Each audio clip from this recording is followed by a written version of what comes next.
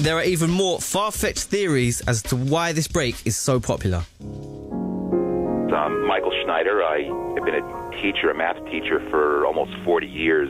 A student in my college mathematics class asked me if I had any insights into why the Amen break is so popular.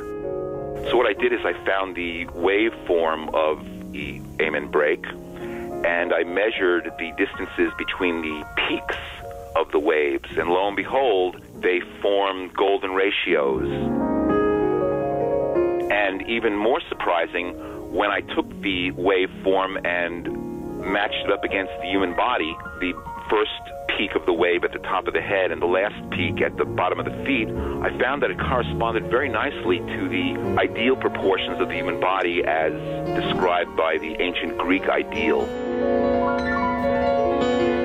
It's really quite astonishing, actually. The golden ratio is a mathematical relationship. It relates the parts to each other and to the whole in the same balanced way, such that the whole is the large part and the large part is the small part.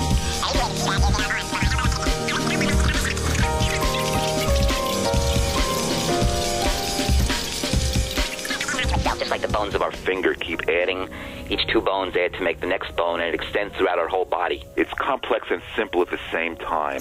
Okay, I think my brain is going to explode now. Here's Fabio with another theory. There's just something like a hidden meaning in that break. It's got an unbelievable power. I once spoke to someone about the word Amen. It's used in Hebrew, it's used in, I think, Hinduism, and it's just got this universal meaning. And there is something quite religious about the Amen break because the crowd goes euphoric. More than any other break, you know, there's loads of other breaks. The two-step break, there's the Bobby Bird break, but there's something special about the Amen break. When it kicks in, there's no other break in drum and bass that gets the crowd going like the Amen break.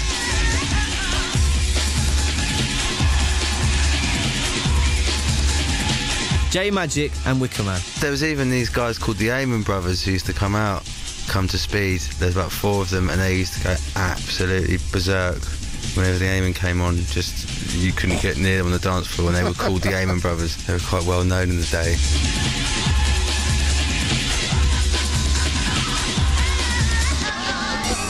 You are like a preacher at a pulpit as a DJ.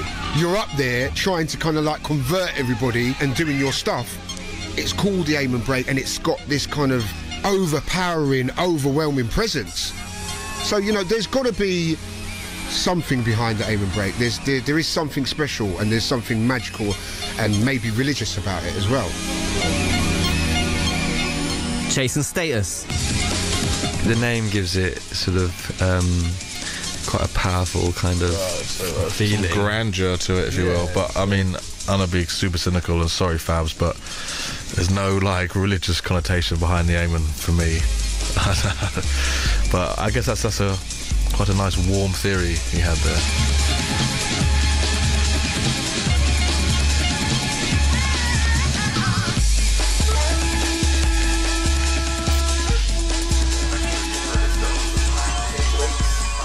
There's no end of discussion on the web about the Amen break, with loads of databases and lists of tunes. And everything from late 80s gangster rap. But one of the most shared Amen links is a sound art installation, where this drum beat was used to promote some sort of purple pill.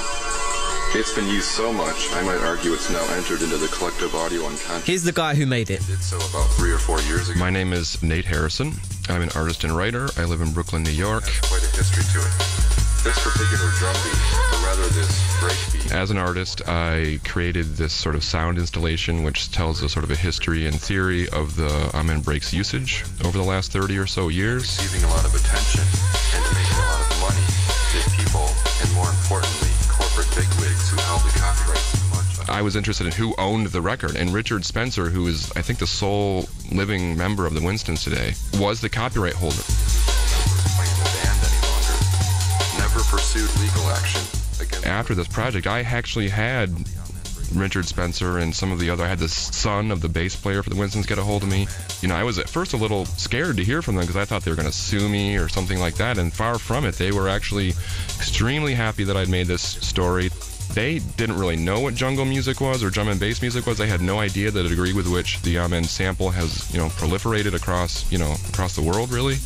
And they were, you know, they were kind of like, you know, I hate to sort of say it in these blunt terms, but they were, you know, they were like, what lawyer can I call to sort of recoup my thing here? Because, you know, I had no idea that this was this huge. Illustrating the rise and subsequent problematic of digital sampling in relation to today's increasing stringent copyright and trademark.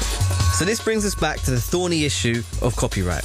Technically, if you release a track which uses a sample from someone else's track, you're supposed to ask for permission. And usually, you have to pay for it. What better way to pay homage to records that you love, but then by like playing with them, you know, musically and rearranging them and recontextualizing them. But not everyone sticks to or agrees with this rule. I've never paid for any sample. I've been nobbled 2 or 3 times, like, because I've never paid. I've always had a hard time about beats being something that you should necessarily have to pay for. I believe music is a language and it has to move freely, you know, and we can't have major record labels or major publishing companies, you know, protect certain, like, I don't know, 1 bars of recording or something, and then prevent innovative music from happening. Just before Jungle, about 1990, it was very common for people to sample other people's records, and people weren't bothered about it. They'd take chunks out of other people's records, like whole loops, and use it. So to find an Amen on somebody else's track and use that was common practice. We actually sampled the Mantronix tune. I think a lot of other people did as well, rather than the original Winstons. There are so many different versions of the Amen break within our music. There was a sequencing bit of software that came out with one of Dillinger's beats as the standard Amen beat on it. It didn't even mention his name or anything. I wouldn't do anything about it because I've sampled someone else's drums. I'd be a hypocrite, wouldn't I, really? So, people have been sampling the Amen break for over 30 years. But according to my research, no members of the Winstons has ever got paid a penny. How do our DJs and producers feel about this? Well, if I could just go like this for a while, I might answer the question.